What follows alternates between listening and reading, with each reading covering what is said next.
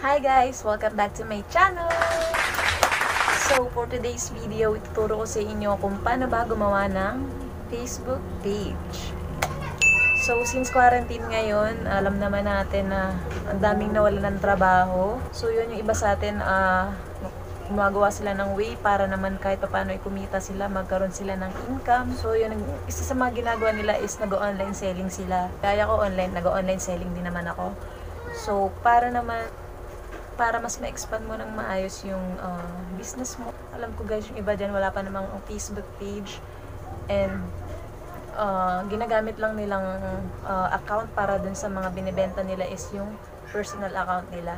Para sa akin kasi guys, mas okay yung merong sariling Facebook page para naman kahit hindi mo friends sa Facebook is makarating dun sa page mo. Para din naman sa business mo, para mas mag-expand pa siya. Hindi lang yung mga tao nakakilala sa'yo yung maka-reach dun sa binibenta mo. Kaya kung interesado kayo kung paano ba gumawa ng Facebook page, alam ko guys, basic lang to, pero para lang to sa mga tao wala pang idea kung paano ba gumawa ng Facebook page. Kung isa ka sa interesado, just watch this full video. Una natin gagawin guys is pumunta tayo sa ating Facebook application. So, click natin tong tatlong lines na to sa upper right. Click natin siya. And then, punta tayo sa page. And then, itong create is i-click natin.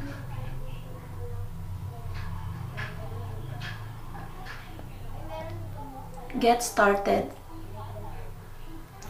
So, yan, nakalagay dyan is, what do you want to name this page? So, kung may naisip na kayong title ng page nyo, yun yung ilalagay nyo dyan. So, ang name ng page na to is Dana's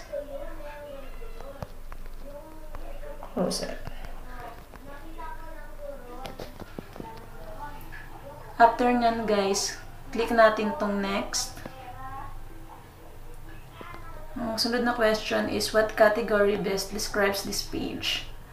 So, mamili kayo dyan sa mga popular categories na yan kung ano ba yung plan nyong ibenta or kung ano ba sa tingin nyo yung categories ng page na gagawin nyo. So, ang page na to is about clothing brand. So, yan. Pwede pa kayong mag-add nyan guys kung sa tingin nyo pwede rin magbenta kayo dyan ng health and beauty products. Pwede nyo siyang i-add. Like, ganyan guys. So, ito clothing brand lang to. So, X natin to. After nyan, click nyo tong next. Ayan. So, ito. Do you have a website for Dana's Closet? So, kung wala pa kayong website, guys, pwede nyo skip lang yan. And then next, add image to this page. So, mag-upload na tayo ng ating profile picture. So, click natin tong add profile picture. Yan, ang ating gallery.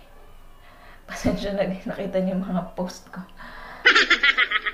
Oh, so, ito yung ginawa ko kanina, itong Dana's Closet. So, yan. After nyan, save natin. Yan. And then, mag-a-add na rin tayo ng ating cover photo. Add cover photo. And then, itong isa namang ginawa ko. Upload natin siya. Done. And then, save. So, yan. At nagawang profile picture and cover photo ng ating page. So, after nyan, guys, click nyo tong done. Yan guys, wala kasi akong data kaya ayan, see all photos nakalagay.